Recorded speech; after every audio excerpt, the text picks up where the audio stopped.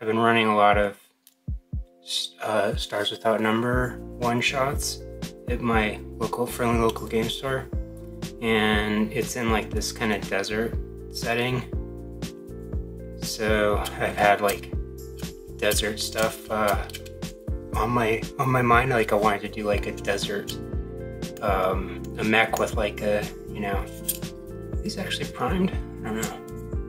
No, I don't think so. I think that's just the plastic color. But they come with like bases like these, and so it's like a large sized base. And then I have, you know, I have these too. These are Reaper, but they since they're press fit, you know, it's like, and it's styrene plastic, they're gonna paint up really well. I'm gonna keep these and put them in my bits box. So what I'm gonna do first off is I want to do like kind of a rusty, like pitted paint job.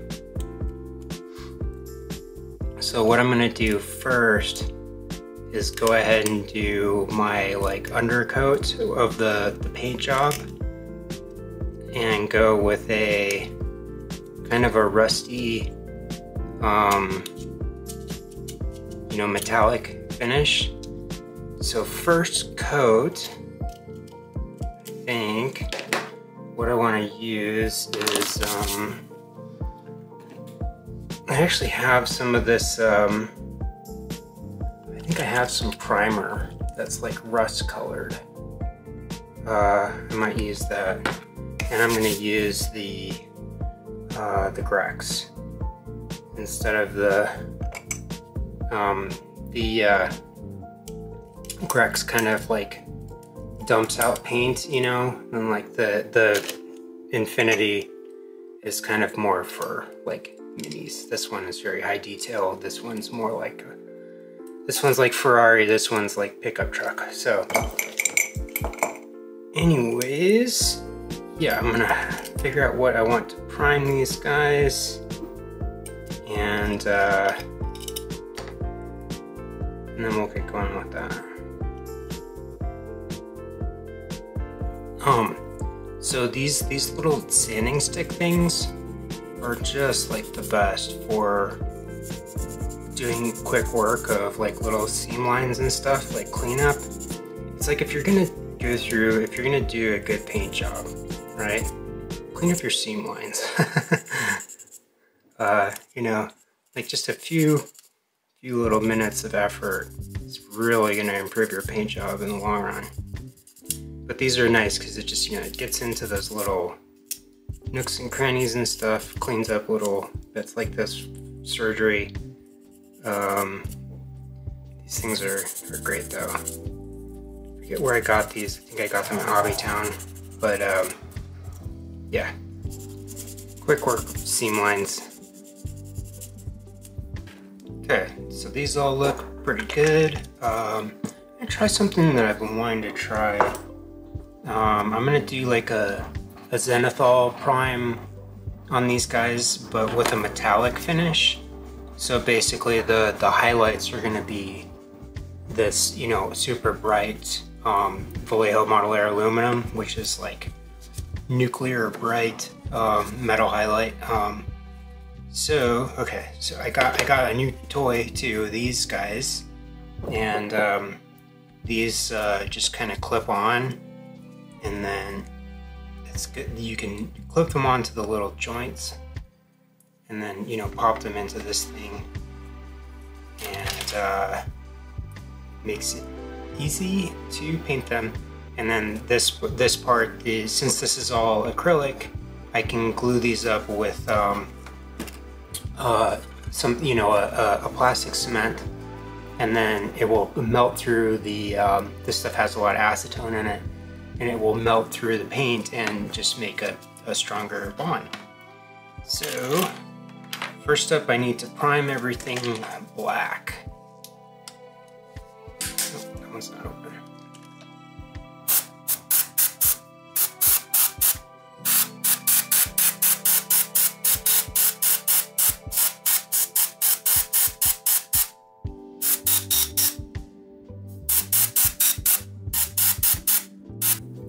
Okay, so everything is pretty dry, dry to the touch, and I don't need to glue this stuff up really. You know, it's like it's press fit and it's tight enough to where I can just like press fit it and then pose this thing like if I wanted to.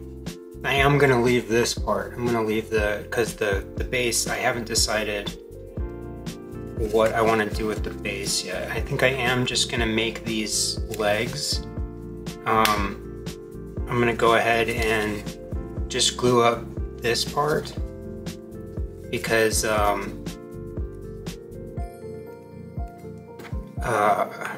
mean, I might as well just pose them.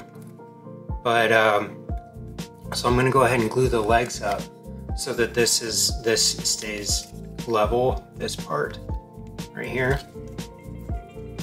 And then no matter what I decide to do later with the base, then, you know, that's where I want it. So I'm just gonna use some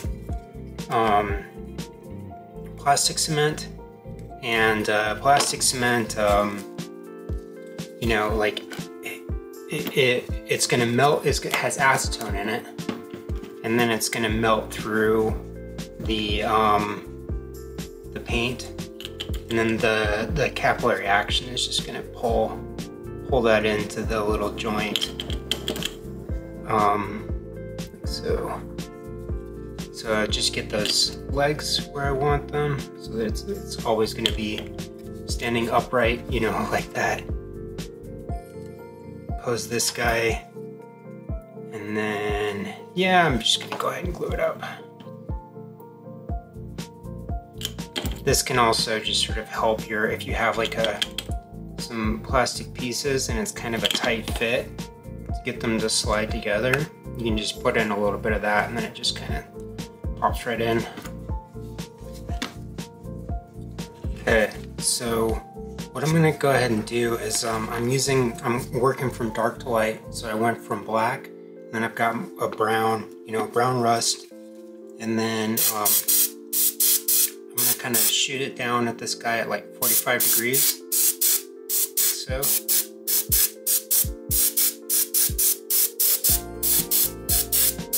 And then that's gonna kind of get some of those natural highlights and shadows in there.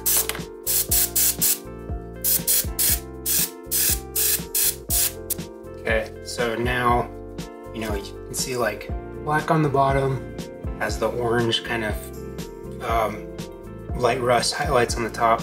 And now I'm gonna go in and I'm gonna do a little bit of, a tiny bit of metallic highlights, but this is just, it's gonna be very, very bright, so I don't wanna do too much.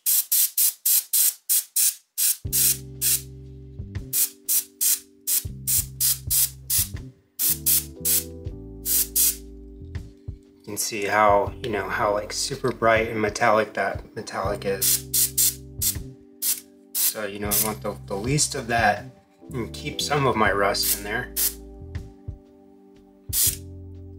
And then I'm gonna go ahead and I'm gonna do a light little dry brush of this color too, I think. Okay, so now I'm gonna come in and do a little dry brush of some of this like super bright metallic highlight. I'm gonna use a little makeup brush. So just put a little bit on there, take most of it off, and then just come in and get some highlights in there.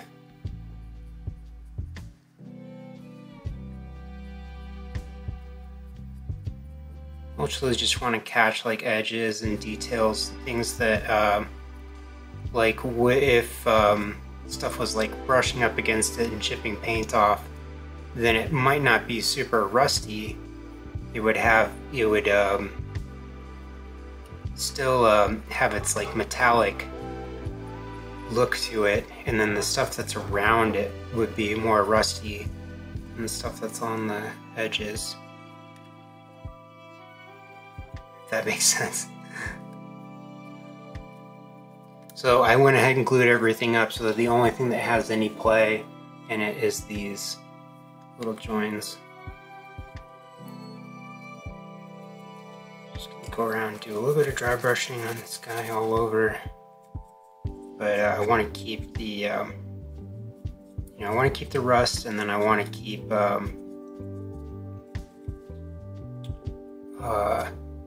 some natural shadows in there. Just make some things pop out.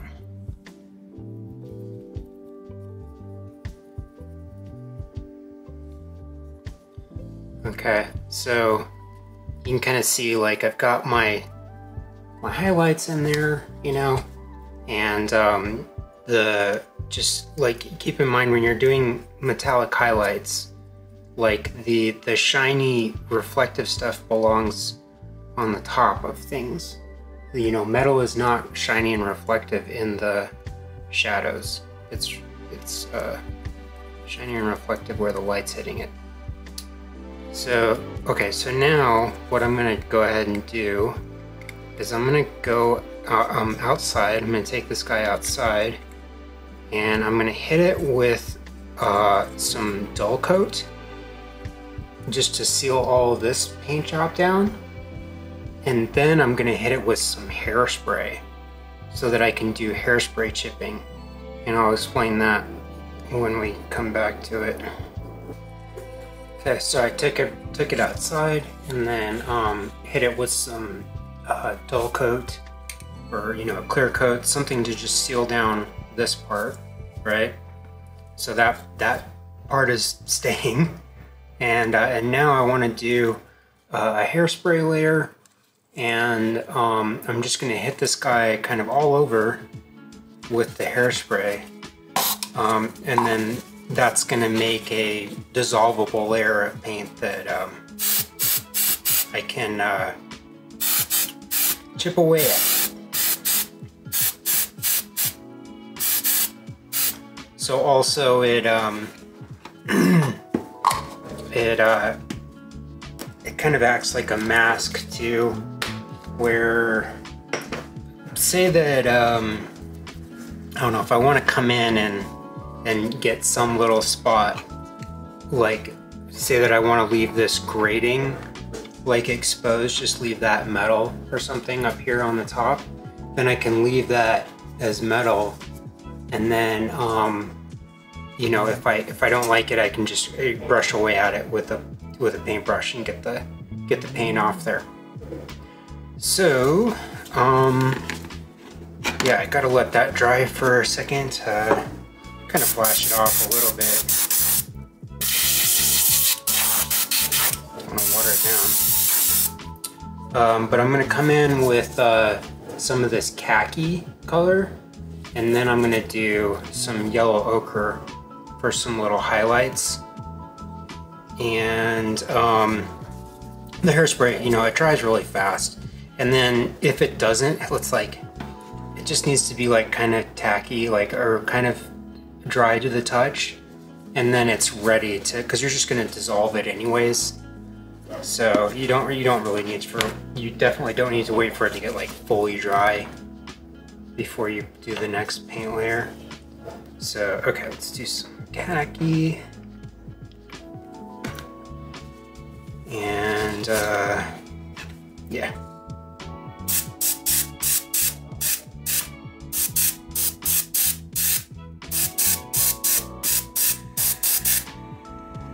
And like, I can leave the bottom this like kind of black color, but I just want to cover up the any shiny metal stuff.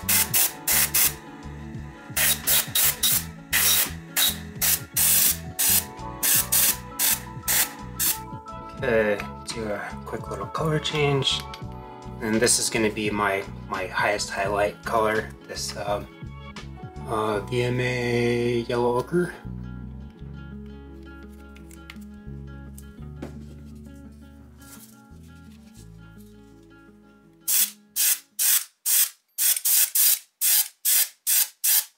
Oh yeah, that pops out.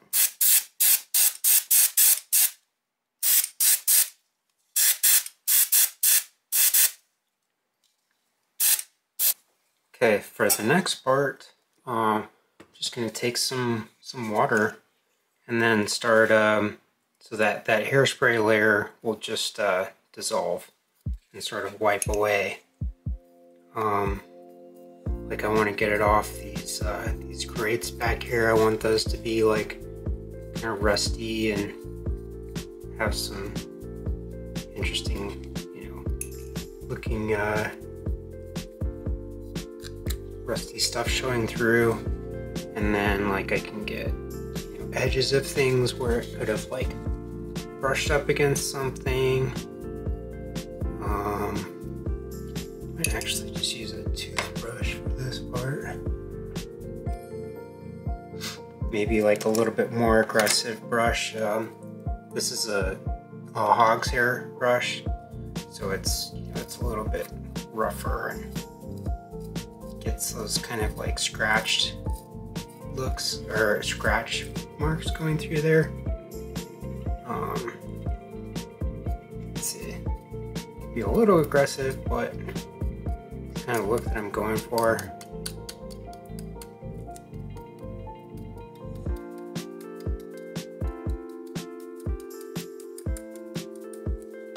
Just chip away at this stuff.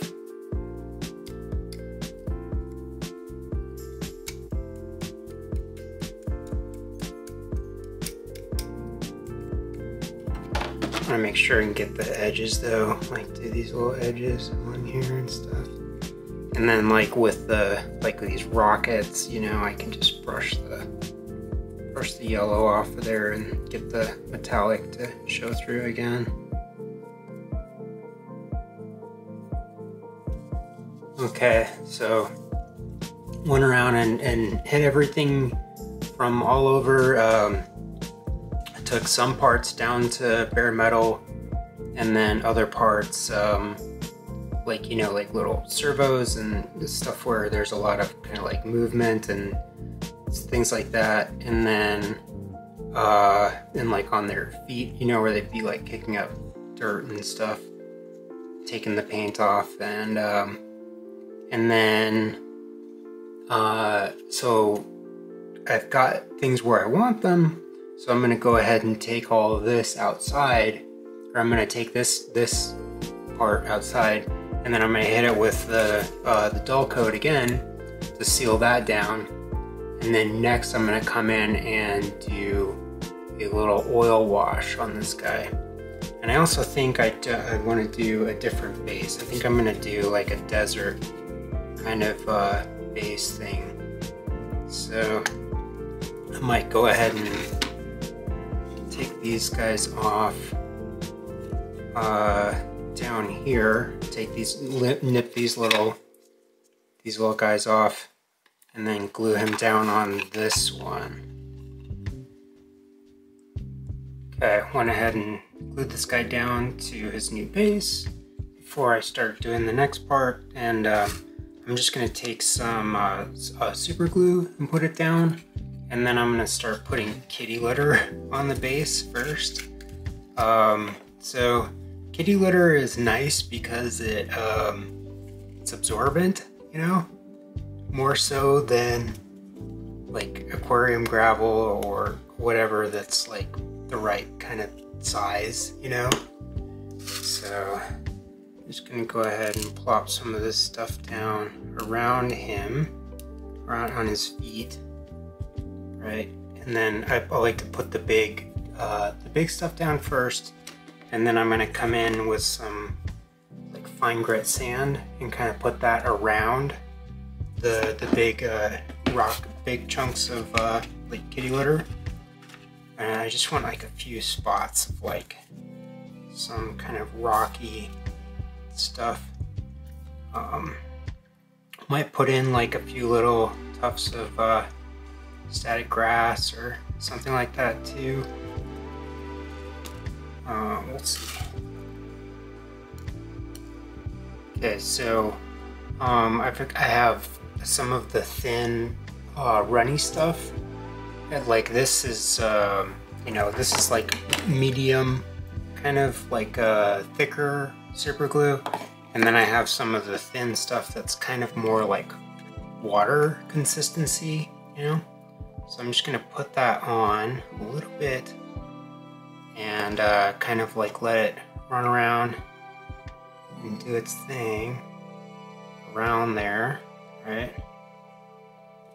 And then I'm gonna take a really fine grit sand and put it on around his feet. Brush it off.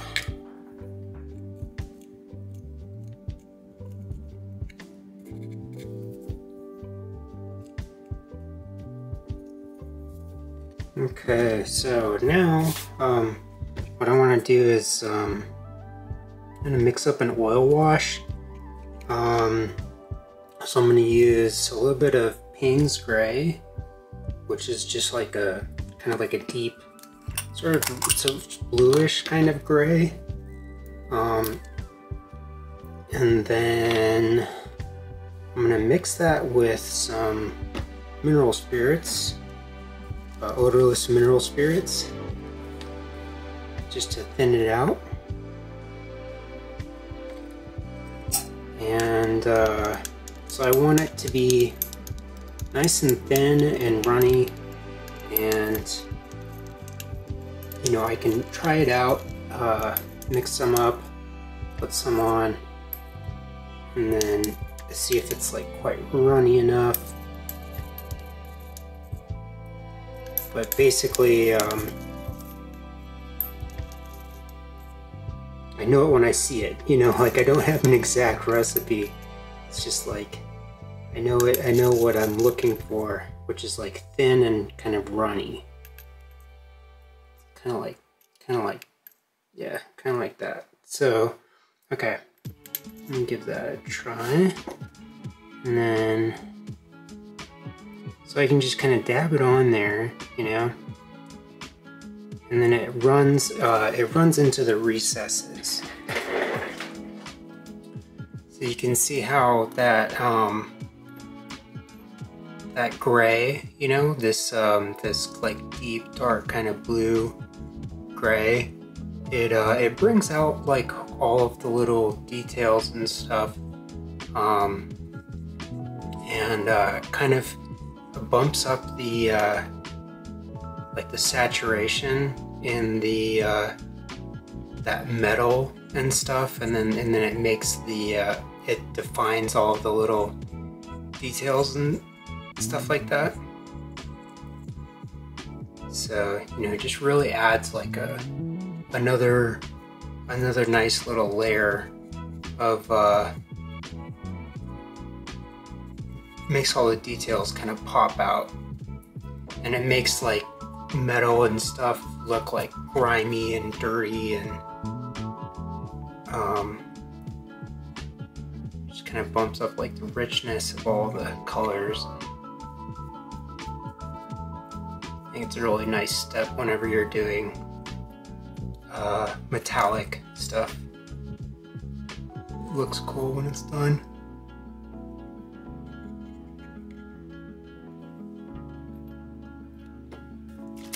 Okay, and so once I have that wash on there, then it's gonna take forever to dry, right? So what I do now is I'm gonna take some streaking grime. I'm gonna use a cracked out paintbrush. I'm gonna use some of this enamel streaking grime stuff. So this is oil based, and I can use this on top of that wash and then this is like a much denser kind of color. But what I can do is like put it on in some spots, and then just kind of like where I want to make things look like extra kind of dirty and weathered and stuff, and it'll do the same thing, like it'll run into the cracks and stuff. But this stuff is much, you know, denser. It's also much more expensive. I've seen people where they like thin this stuff down and then airbrush it all over a model and then wipe it off, and it's like, you know, it's cost a fortune. But so I'm just gonna put it in some spots where I want to do streakies. Like if I, you know, like the stuff is coming down in this direction, and I can do some little kind of streakies like that. And it's really gonna dirty it up and give it a weathered looking finish. Kind of pin, you know, put it in like not just all over, but kind of like just pick out spots where I want this stuff to look dirty and weathered.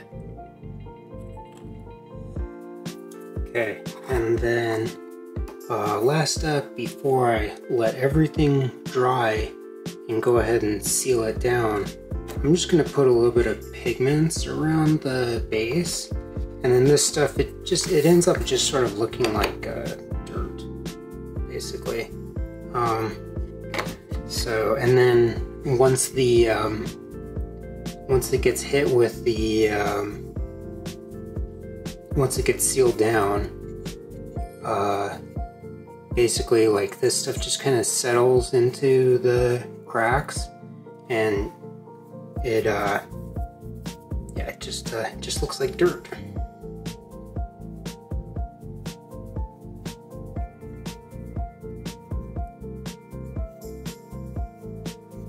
And you know, I can put some like on the around, like on his feet and stuff, you know, just like some dirt that's like kicked up on him. And then the pigments are gonna kind of settle into the stuff that's the mineral spirits, and it'll kind of yeah, just look like dirt.